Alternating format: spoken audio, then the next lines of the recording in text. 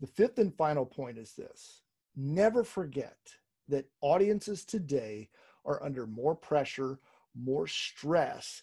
They've got so much going on that they want you to succeed. When you succeed as a presenter, it means they're getting some type of value.